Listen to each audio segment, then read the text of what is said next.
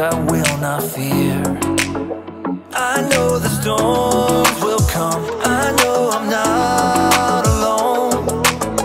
You are my strength, so I will say, you make me brave, you give me courage.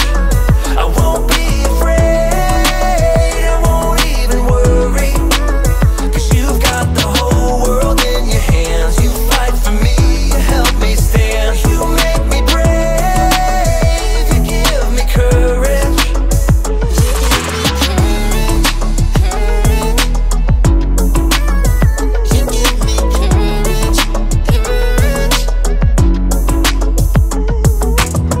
Oh God, you always bring me peace. You are a fortress around me. Even when my heart breaks, even when there is pain, you will be my strength, so I will say, you make me brave, you give me courage. I won't be afraid, I won't even worry, 'cause you've got the whole world in your hands. You fight for me, you help me stand. You make me brave, you give me courage.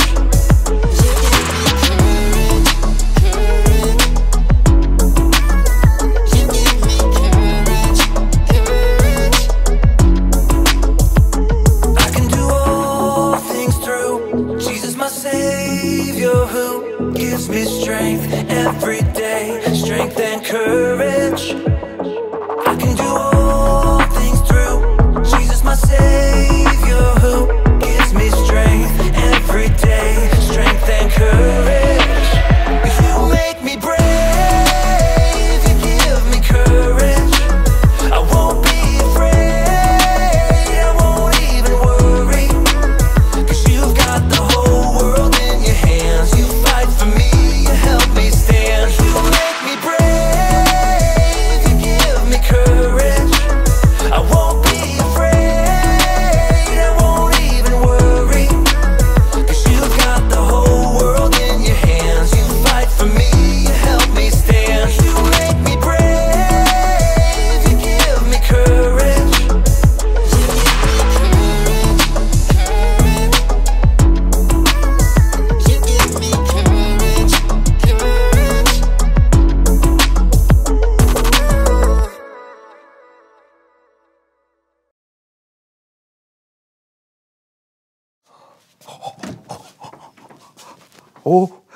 Oh, hey! Brandon, you will not believe what I just found. What? The multiverse! The multiverse? What is the multiverse? Oh, come on, you know, like in the movies. Oh, you mean that place that has like an infinite amount of universes with infinite versions of ourselves? There's no way that place is real. That looks like a Christmas ornament. Yeah, in this universe. Let me see that. What? No, no. Oh! Brandon, what did you do? You just broke the multiverse. John, for the last time, there's no such thing As the multiverse.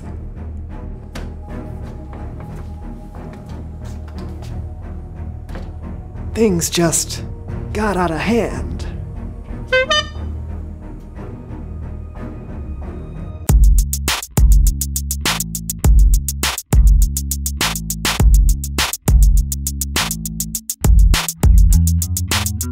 Welcome to the So-and-So Show. I'm Brandon, that's John, and we are excited about today's show. Yes, we are, because we're talking about courage. That's right, and today we have a very special guest, and I have to say, I am extremely excited about this. I'm a big fan. I even brought I brought the, oh man, I forgot something that I want him to sign. I'll be right back, cover for me. Okay. I'll be right back.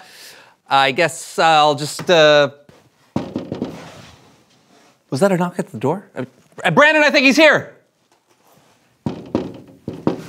Okay, please welcome someone who knows stuff. Someone who knows stuff. Someone who knows stuff?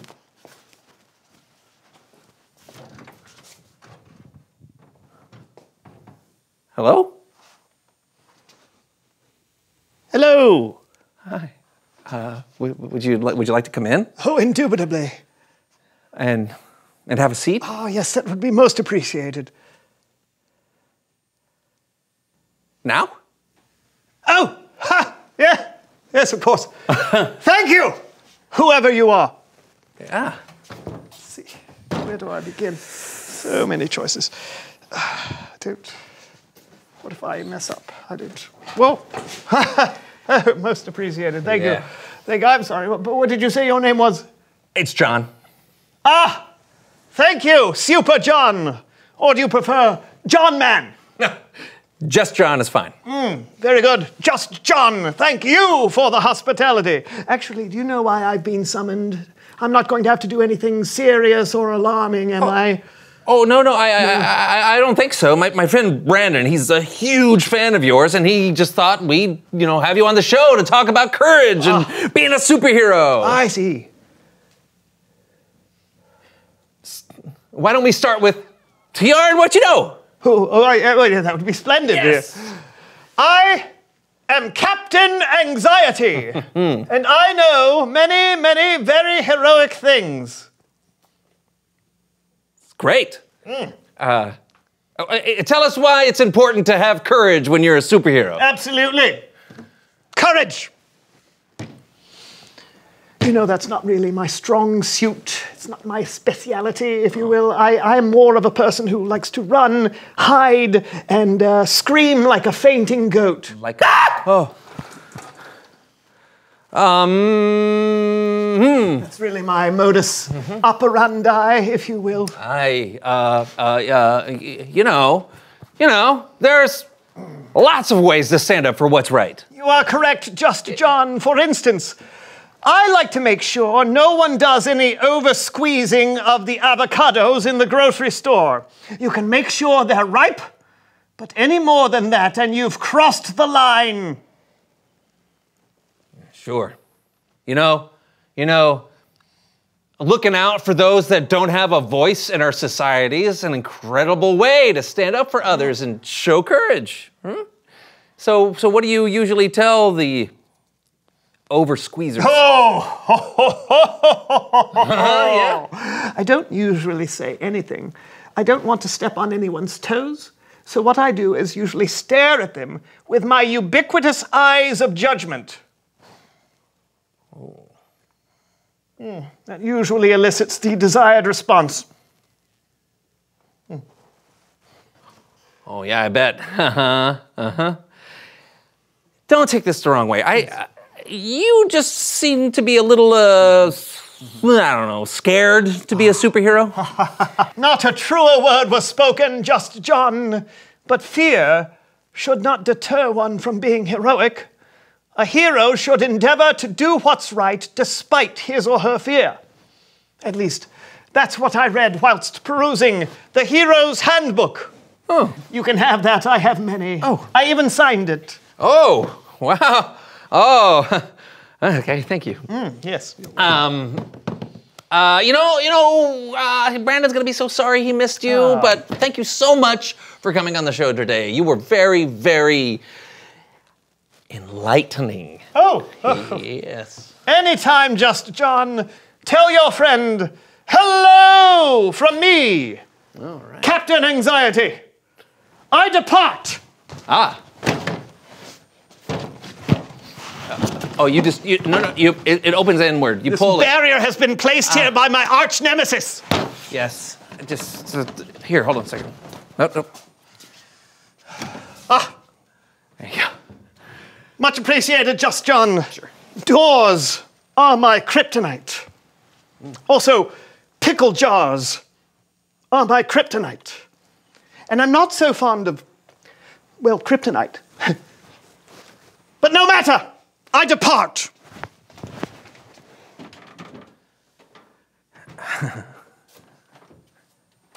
Oh, watch out for that parking meter. Okay. Is he here? Oh, you just missed him. What? Oh, man. I knew I was taking too long. What did he say? He talked about, when he first came in, he was really nervous. Oh, yeah. You know, Oh, and scared. But he had some amazing things to say about not letting his fears keep him from being a hero. Well, he is Captain Anxiety after all. I knew he'd be a great guest. Oh, he also told me to tell you, hello. Yeah? And he gave me this to give to you. The Hero's Handbook.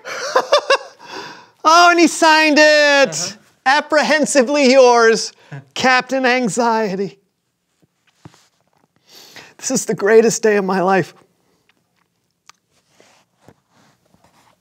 Oh. It's Bible story time with Kellen.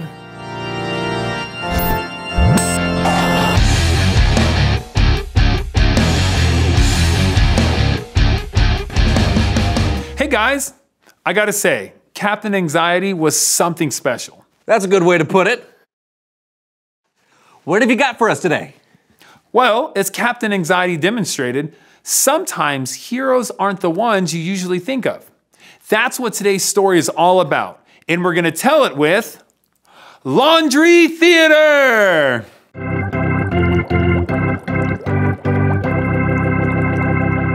Today's story comes from the book of 1 Samuel in the Old Testament. The Israelites had a king named King Saul, but instead of doing what God wanted him to do, Saul did what Saul wanted to do. So God decided there should be a new king and told one of his prophets, a priest named Samuel, to go and find one. So Samuel traveled to Bethlehem to meet with a man named Jesse. He informed him that one of his sons would be the new king of Israel. Now the first son, Eliab, definitely looked like a king. And Samuel thought this had to be the one. But God spoke to Samuel and said, "Do not consider how handsome or tall he is. People look at the outside of a person, but the Lord looks at what is in the heart. He will not be the new king." Jesse had 6 other sons stand in front of Samuel, but God told Samuel that none of these would be king either. Samuel asked Jesse if he had any other sons, and Jesse sent for his youngest, David, who was out tending the sheep. Now, David was extremely young and smelled of animals. He was far from looking like a king.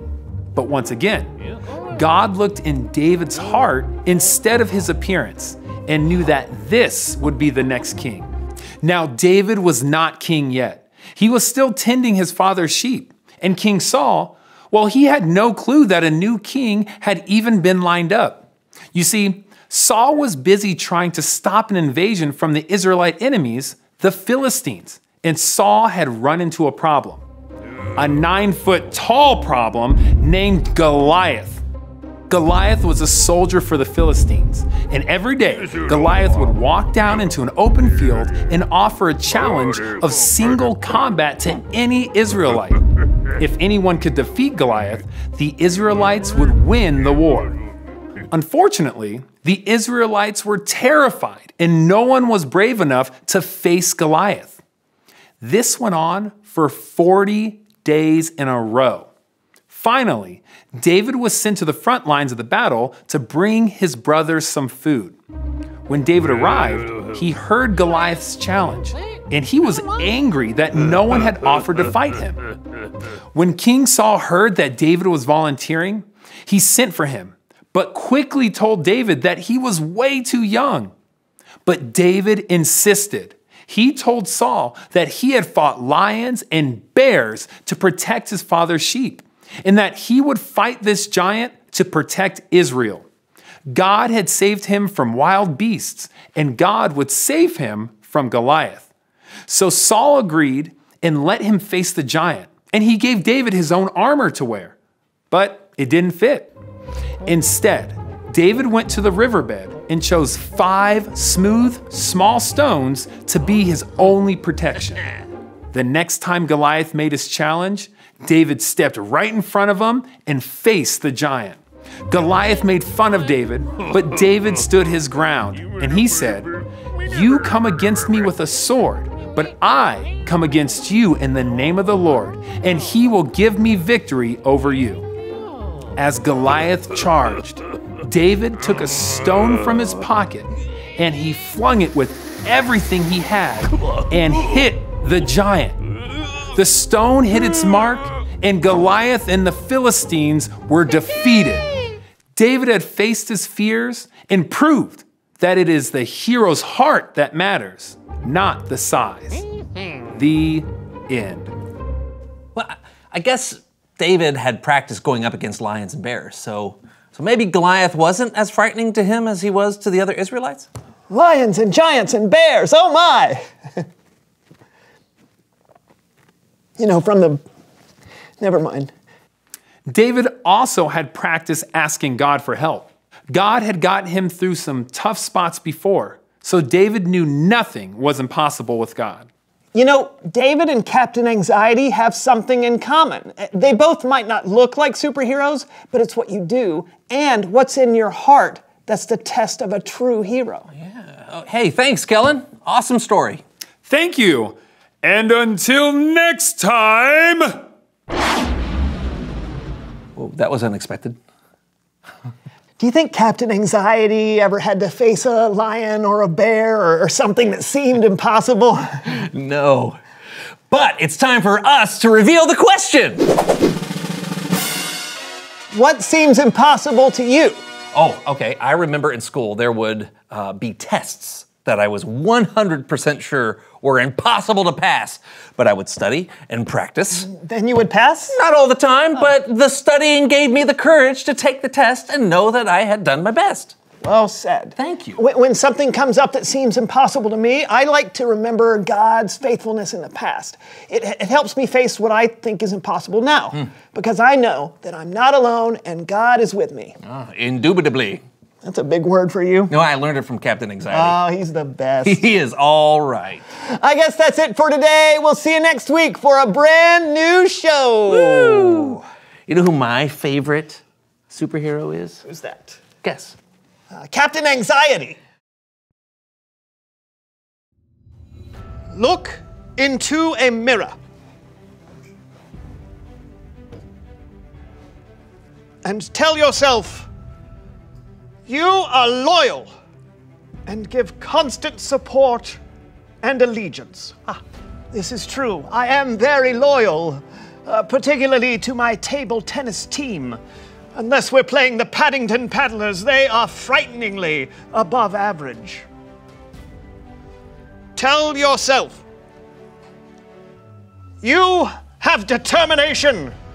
You show firmness of purpose. Firmness. It's rather squishy. I'll move on. Tell yourself, you are selfless. You are more concerned with the needs and troubles of others than you are for yourself. This is also true. Unless the troubles have to do with big, scary people, or animals, or bugs, or oversized rocks and twigs, sometimes smaller rocks. I'm not a big fan of dirt or dust. Did you know dust is made up of human skin? Did you know that? Terrifying. See, look, there's some right there. That could be you.